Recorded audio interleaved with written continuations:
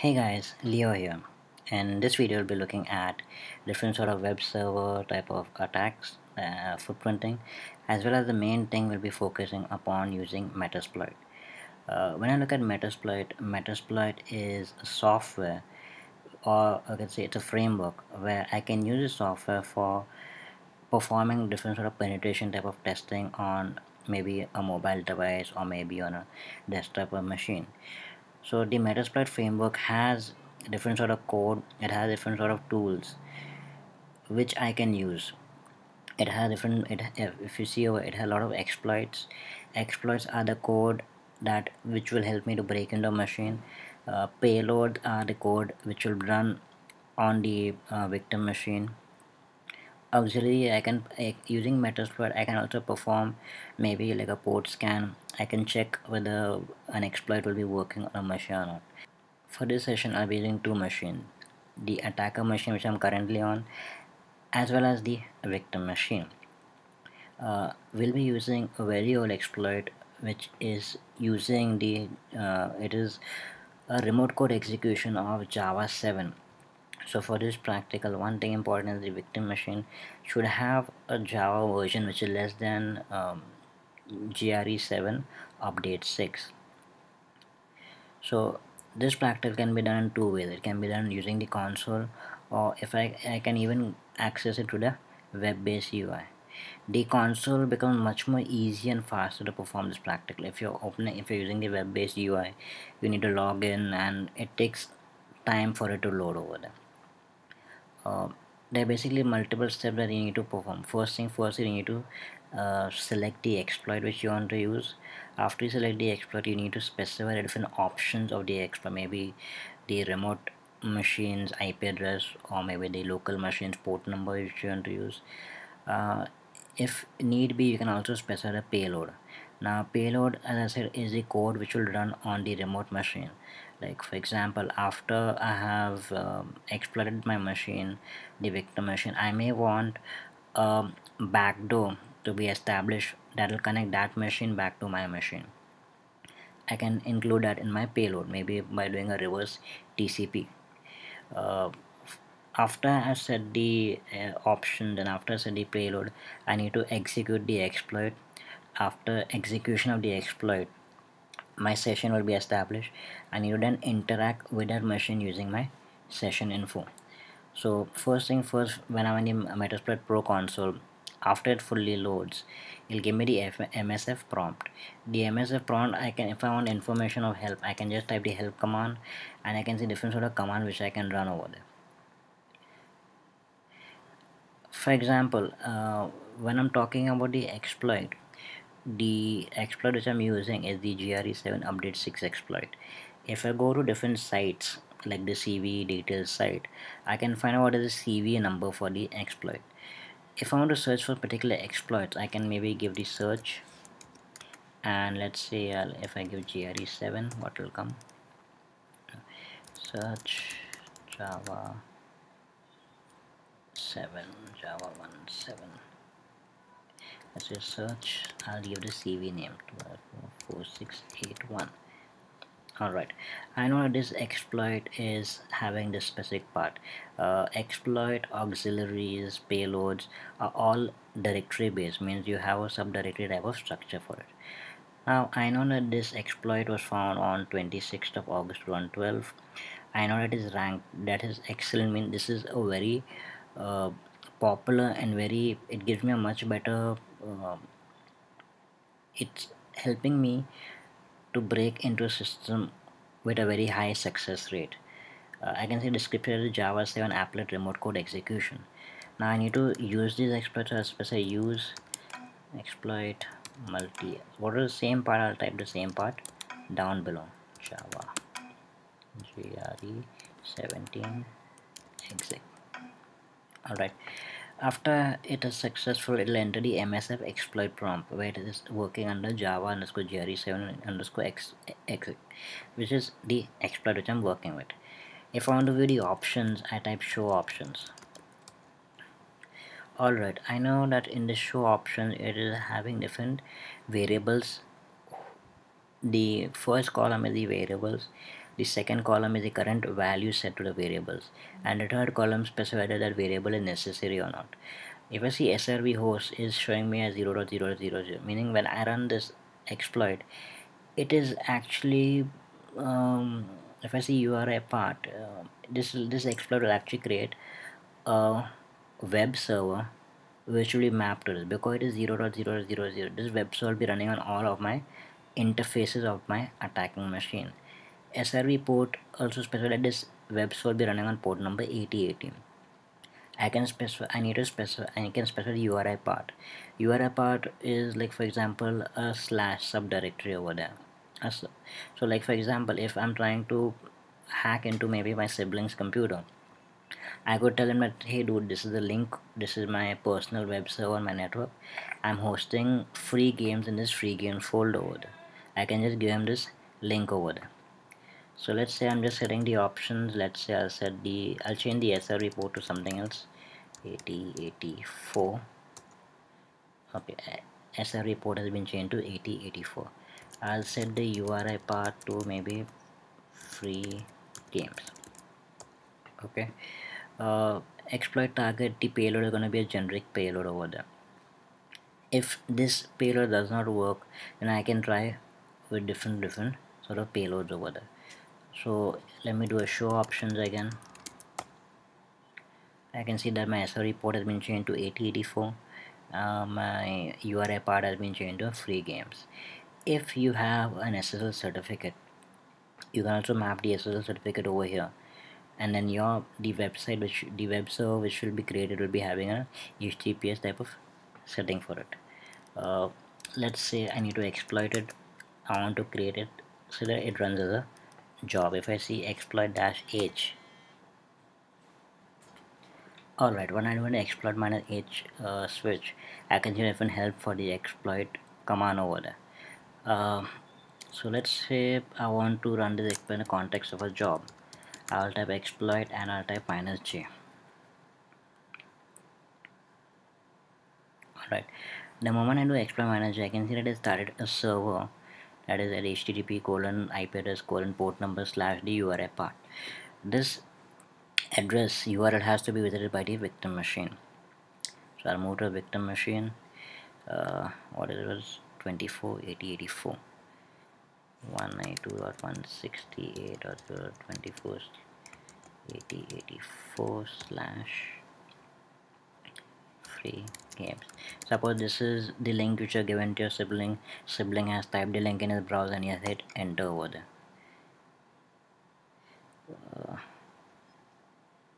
HTTP.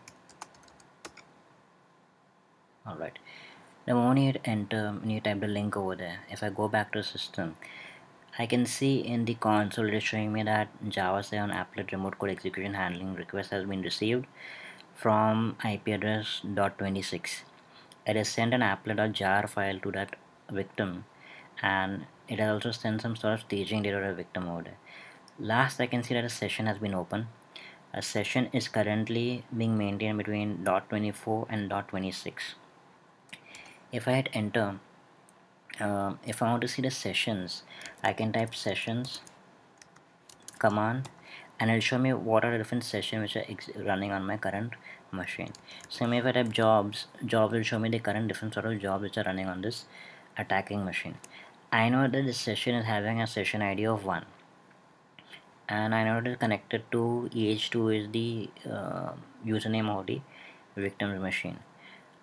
I want to connect to the session, so I'll give the sessions keyword, I'll specify -1 -i, and I'll specify the ID of the session, that is 1. The moment I specify sessions -i and 1,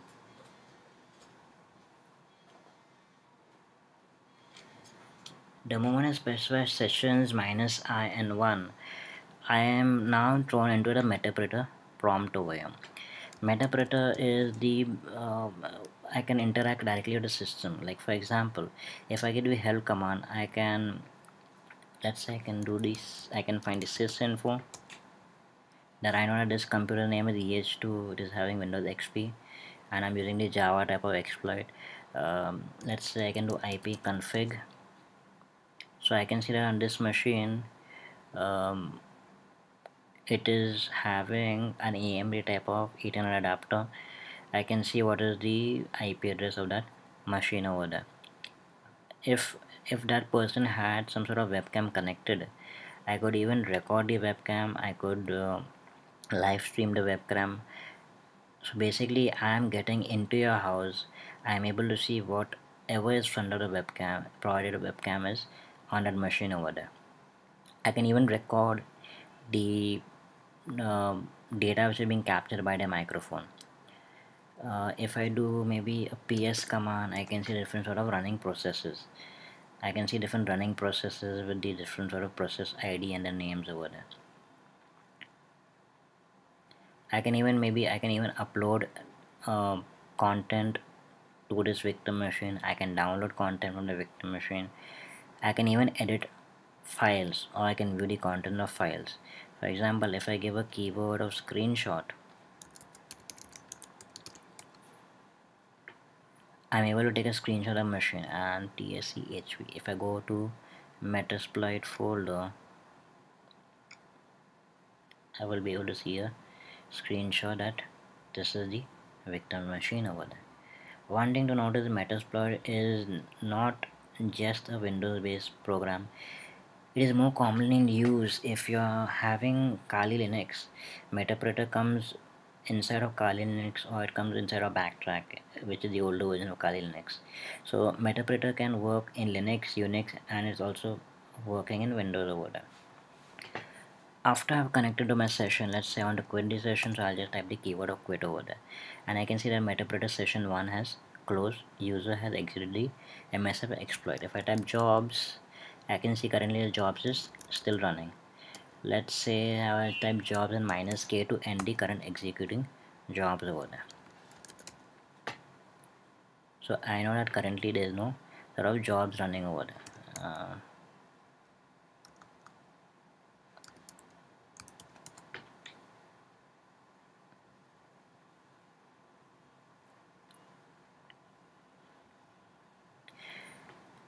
So if you could see, if you go to recollect, we had selected the exploit. We had selected Java GRE 1.7 exploit. We had set the options for it. We had made the victim machine connect to that link. After the moment he connected to that link, the attacking machine uploaded the exploitable type of jar file which ran on the browser. After it ran on the browser, it created a session from the attacker machine to the victim machine, and then using different session type of oriented commands, I could maybe take a screenshot of the machine, I can upload data, I can download data. There's no ends to what you can do. After you've done whatever work you want to do with a victim machine, you can actually clear your tracks by running different sort of clearing track type of commands over there.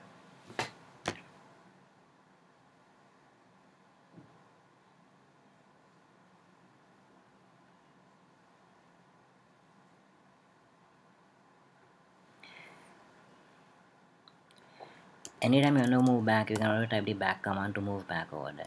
Finally, if you want to quit the entire console, you can just type the quit or the exit type of command.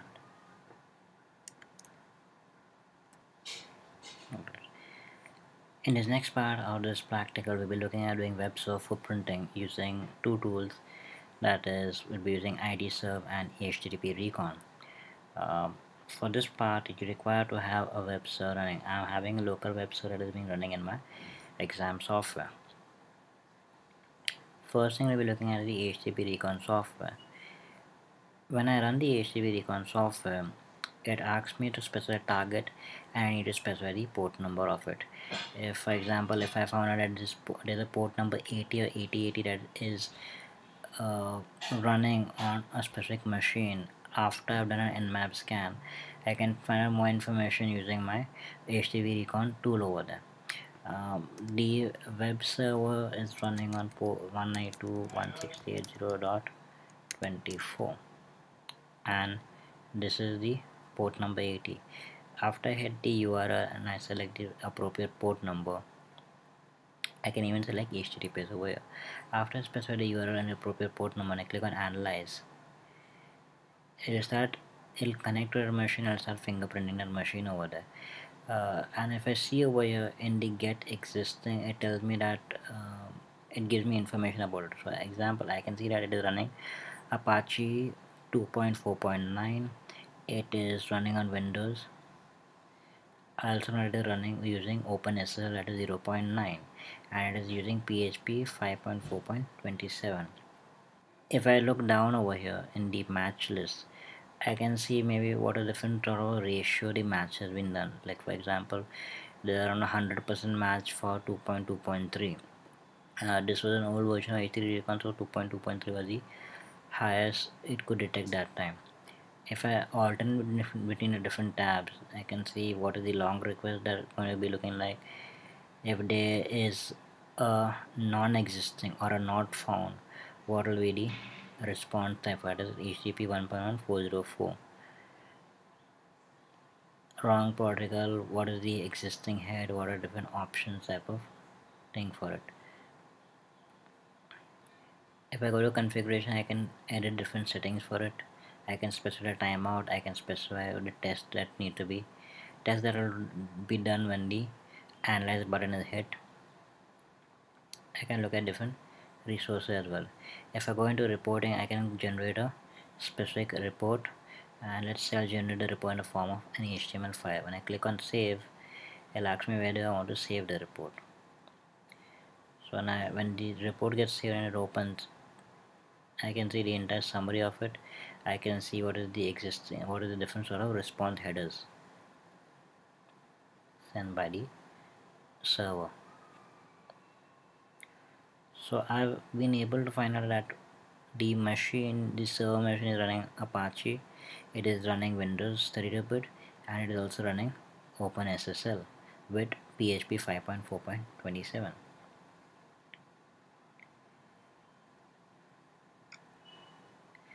When I use IDServe is going to be performing the same thing.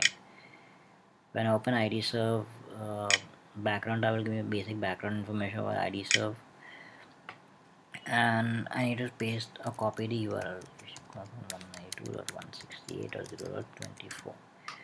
The moment I hit on the query the server button, it starts querying the server. I know that the query location is 024/examp. This is the page that was loading over there. I know that it is having a content of HTML. If I scroll a bit up, I can see that it is using PHP 5.4.27. It is using Apache 2.4.9. It is using OpenSSL 0.9.8, and it is using PHP 5.4.27. I can see over the date. Because I've denied access to the web server from being accessed over a network, hence it gave me a 302 type of message over there. I can see the domain name, the machine's IP address is .24. I can see what is the domain name is virtual for that machine over there. This is the machine name. It is connecting on port number 80 over there. And down I can see it is giving me the entire extracted line of text that is using Apache 32-bit, OpenSSL, and PHP 5.27.